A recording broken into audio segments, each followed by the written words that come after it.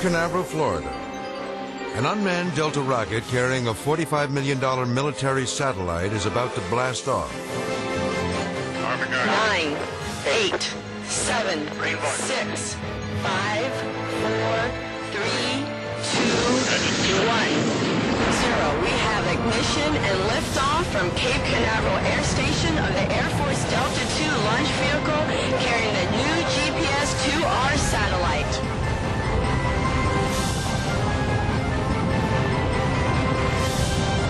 Then, just seconds into the mission, an explosion rocks the Cape.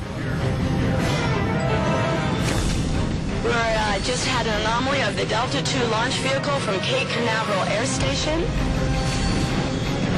We need to secure the area. More than 250 tons of flaming debris and rocket fuel rain down from the sky.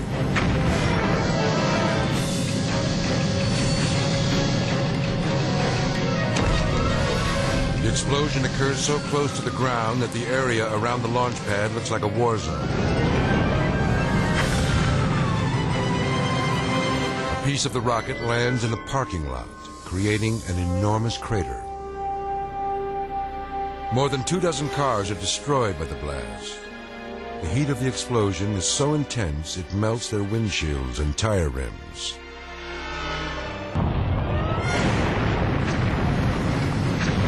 Amazingly, no one is injured. Investigators later determined that a 17-foot-long crack in one of the rocket's boosters was the cause of this devastating accident.